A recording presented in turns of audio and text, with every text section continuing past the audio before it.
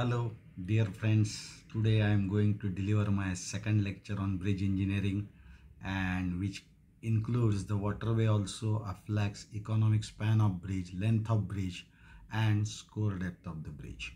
Okay, then we will proceed further. What is the waterway? The area through which water flows under a bridge structure is known as a waterway. The area through which water flows under a bridge structure is called as a waterway. Then, what are the general principles to be considered while fixing the waterway?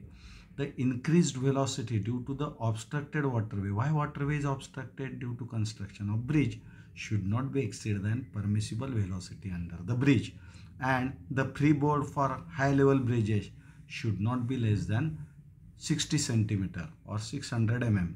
Sufficient clearances should be provided for navigational requirements. And how the waterway is calculated? By simple formula. What is the discharge? Discharge is equal to area into velocity. Then how the area is calculated? Area is equal to discharge divided by velocity, where Q is equal to design discharge and V is equal to maximum permissible velocity of flow. Okay. Then we will see what is the linear waterway. I explained in earlier lecture also. It is measured in meter because it is linear measurement.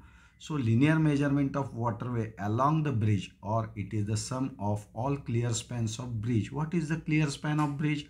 I explained earlier. It is the clear distance between two adjacent supports. And in case of large alluvial streams with undefined banks, the linear waterway is calculated by Lacy's formula. What is the Lacy's formula?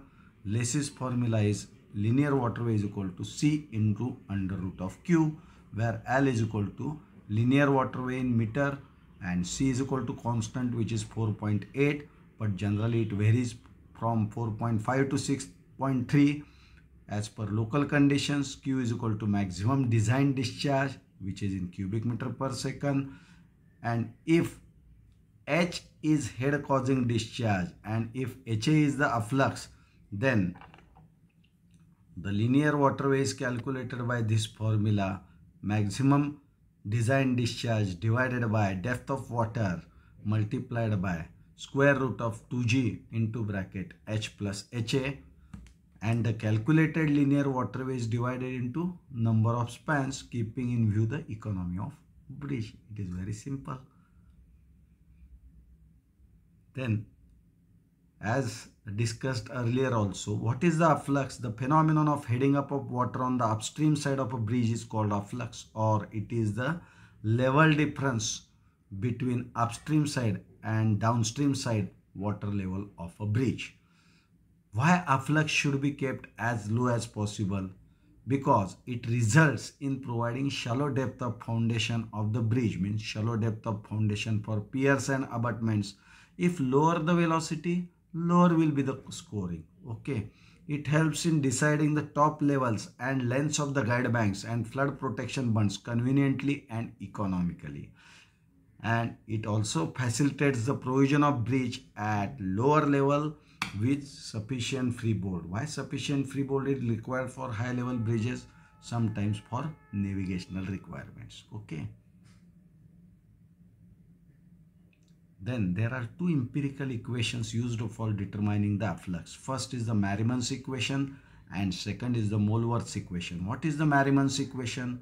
Merriman equation is HA is equal to VA square by 2G into big bracket, and there is another small bracket A divided by CAC bracket complete square of bracket and minus into another bracket A divided by A1 small bracket complete big bracket complete, where HA is equal to afflux in meter, VA is equal to velocity of approach in meter per second, A is equal to natural waterway area at the bridge site in meter square, AC is equal to contracted area in meter square, and A1 is enlarged area at the upstream side of the bridge in meter square, and where C is equal to coefficient of discharge, and which is 0.7 for sharp entry and which is 0.9 for bell mouth entry. There is one another equation to determine the coefficient of discharge, and it is calculated by empirical formula also, that coefficient of discharge, but the values are generally given in the analytical examples. Okay, then second equation is Mollworth's equation.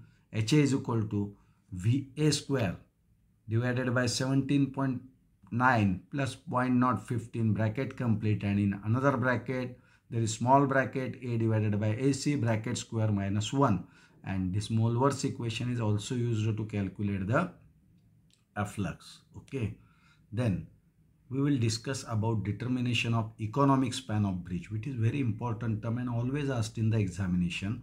The economic span is the span for which overall cost of bridge is minimum, or it is the cost such that where cost of superstructure is equal to cost of substructure.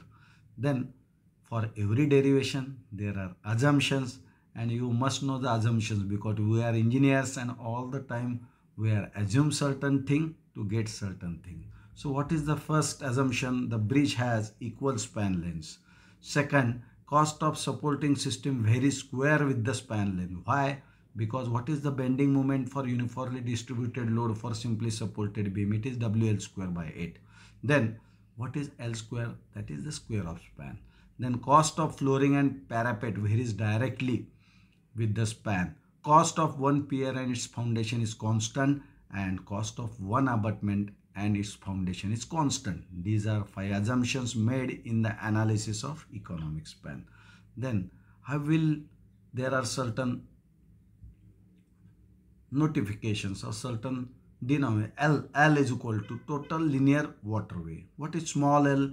It is economic span length. What is capital N? Capital N is total number of spans. How they are calculated? That is total linear waterway divided by economic span. We get the number of spans. Then what is CP? CP is cost of one pier and its foundation. What is CAB? CAB is cost of one abutment and its foundation. What is CAP? CAP is cost of approaches. And what is TC? TC is equal to total or overall cost of bridge. How many number of piers are there? Total number of spans minus 1, that are the number of piers. And for typical bridge there are 2 abutments and 2 approaches. Then cost of superstructure is calculated by A1L square plus A2L. Okay, then where A is equal to constant for supporting systems such as a beam, which varies with the square of length. A2 is equal to constant for flooring and parapet respectively, which varies with the length or which varies with the span. What is the total cost of bridge? It is the cost of superstructure plus cost of substructure. What are the different types of substructures? Piers are there, abutments are there, and approaches are another thing. There are 2 approaches and railings also. Then total cost of bridge, how it is calculated? Number of spans into bracket A1L square plus A2L plus N minus 1 means number of piers multiplied by cost of pier plus 2 into cost of abutments plus 2 into cost of approaches. Then TC is calculated. The N is replaced by capital L divided by small l. Then we can get TC is equal to A1 into LL plus A2 into L plus CP L divided by small l minus CP plus 2CAB plus 2CAP. This is our first basic equation for total cost of bridge. This is one basic equation, and this basic equation we differentiate it with respect to economic span L. Then DTC divided by DL is equal to A1 capital L plus 0, that is constant, minus CPL divided by L square minus 0, this is constant, plus 0 plus 0. Then DTC by DL is equal to A1L minus CP capital L divided by L square. And for cost to be minimum, DTC by DL is equal to 0. Then we get the formula by evaluating this. CP is equal to A1L square. Then L is equal to square root of CP divided by A1, and this is the formula for determining the economical length of bridge. So you must remember this derivation in the examination when they ask to derive the formula for economic span of bridge. where L is equal to economic span of bridge, Cp is equal to cost of pier, and how A1 constant is calculated, that is cost of superstructure divided by length square. This equation is suitable for steel girder bridges as well as truss bridges as well as arch bridges. It is very critical and you must remember this equation, okay? Then as per IRC recommendation, the value of economic span are given below. Generally IRC is based on the experience and there are certain empirical formulas. For RCC slab bridge, economic span is equal to 1.5 into capital H.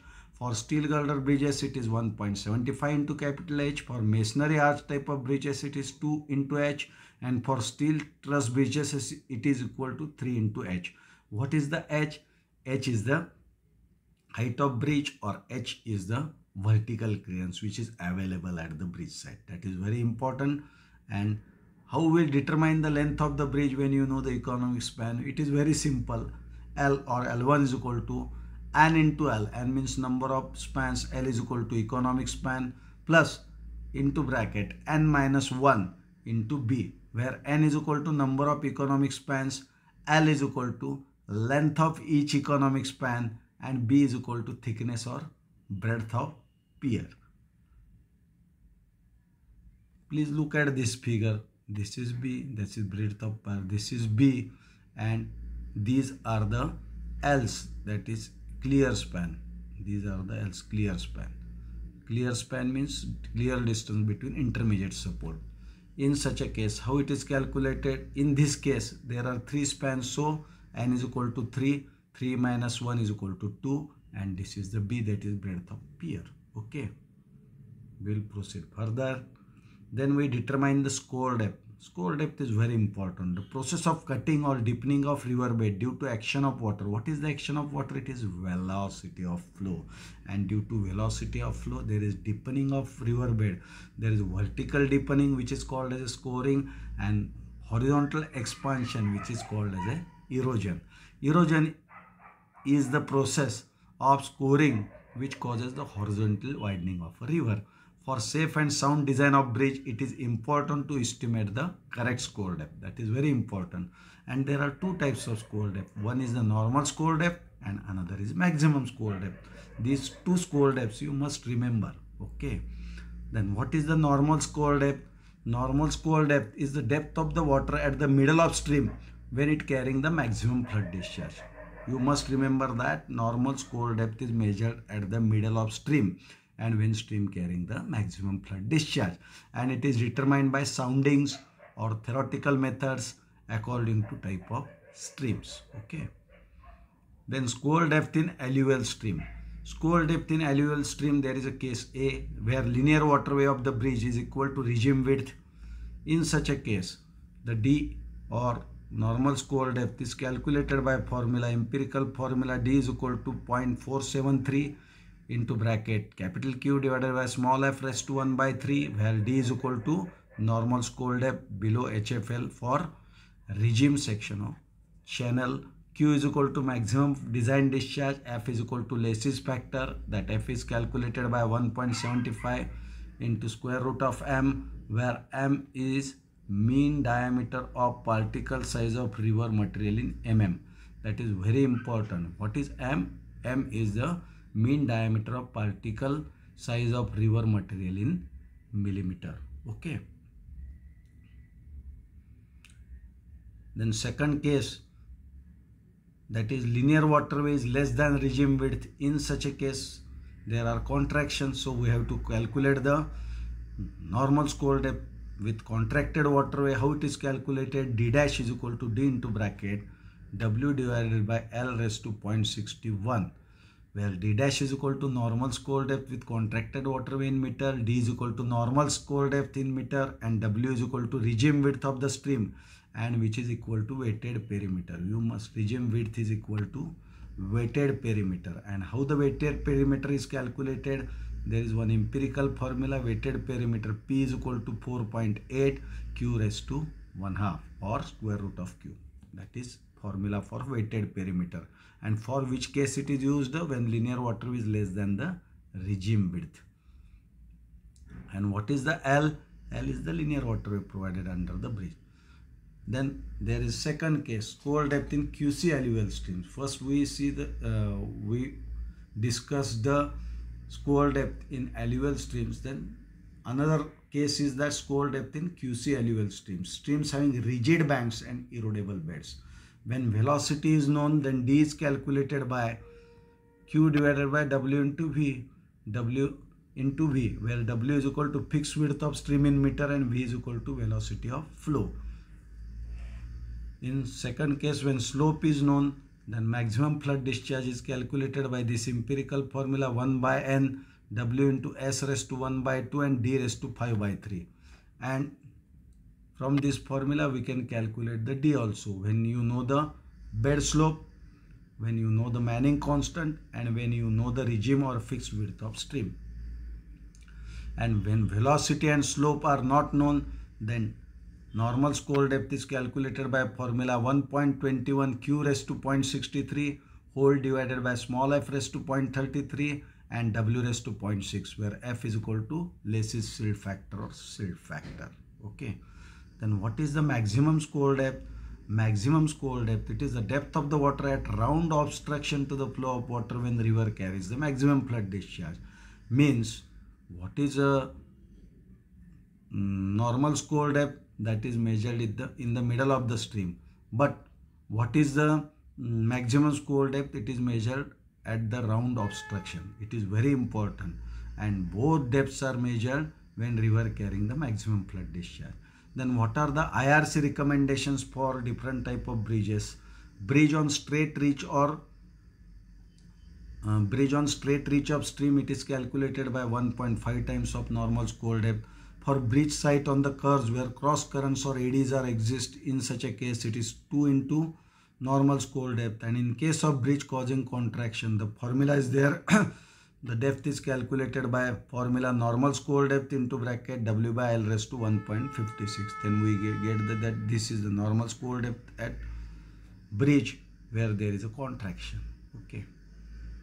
Then values of maximum SCOUR depth in different situations. Sometimes in MCQ such a questions are asked, and you must remember these figures to get you the maximum mass or to score the maximum mass. In a straight reach, the value of maximum SCOUR depth is 1.27 into maximum SCOUR depth is equal to 1.27 into D, where what is D? D is normal SCOUR depth. At moderate bend it is 1.50 D. At severe bend it is 1.75 D. At right angle bend it is 2 D. At the noses of pier it is 2 D. And on upstream side of noses of guide banks it is 2.75 D. So in the worst scenario, the value of maximum SCOUR depth increases, and in the light scenario it is decreases, or the value is in lower figure. Then what are the different methods to prevent the scoring? First is the river should have streamline flow. Second, soil to resist the maximum velocity of flow. The soil has to resist the maximum velocity of flow. Third is sufficient waterway is provided below the bridge. Then shape of piers. The shape of piers should be such that it should not cause the eddies and currents to the water. So certain shape is given to the piers to not to cause the eddies and currents in the water. Pitching should be done on upstream side, downstream side and the portion of the bridge, and sheet piling or driving of piles in the river bed should be done on the upstream side as well as downstream side to prevent the scoring. These are the important factors or important measures to be adopted to avoid the scoring. And for more details, you may contact our administrator. Phone number is 98226-04968. You can take the screenshot of that. My email ID is here, svkulkarni72@gmail.com. You may contact me for further details. Okay. And if you like this lecture, then you subscribe me also, and continue to listen me for further lectures to get some knowledge about bridge engineering to everybody, and it must be useful for your competitive type of examinations. Okay, thank you very much. Okay, bye bye. See you later.